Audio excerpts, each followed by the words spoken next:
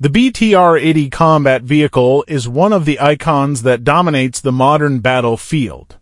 Designed to provide optimal mobility, protection, and firepower, the BTR-80 has been an integral part of Russia's combat forces since its introduction in 1986.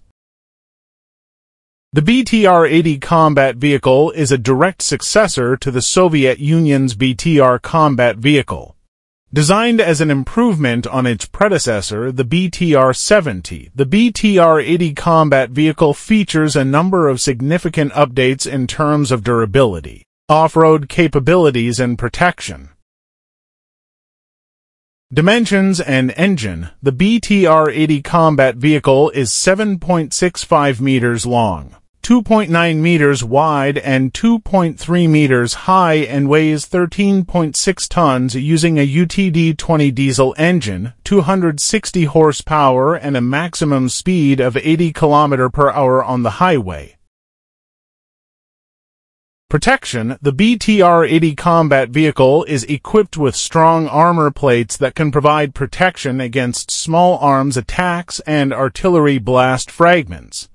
The crew and passengers are protected from biological, chemical, and nuclear weapons attacks with an air filtration system.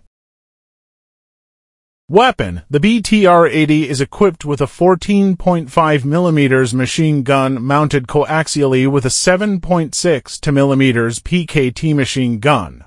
The mounted gun provides powerful fire capabilities against infantry, light vehicle, and even light armor targets. Also has the ability to install anti-tank weapons or surface-to-air missile systems.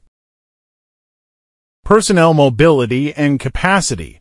The BTR-80 is equipped with 8x8 wheels which provide good off-road capabilities.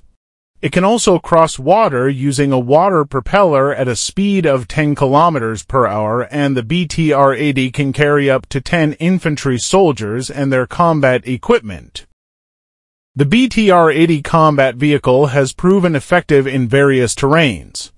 Its strong mobility and protection capabilities make it the main choice to support military operations. Thank you very much for watching this video.